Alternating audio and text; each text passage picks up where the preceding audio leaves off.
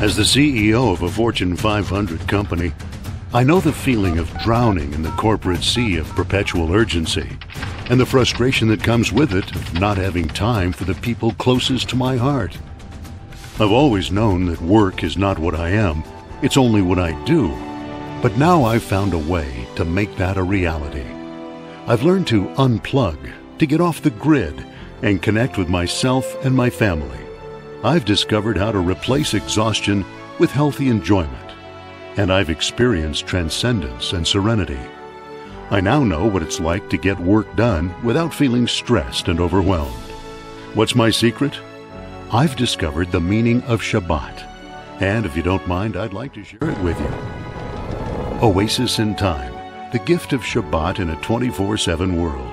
The new 6-week course from the Roar Jewish Learning Institute, coming this May. Register today.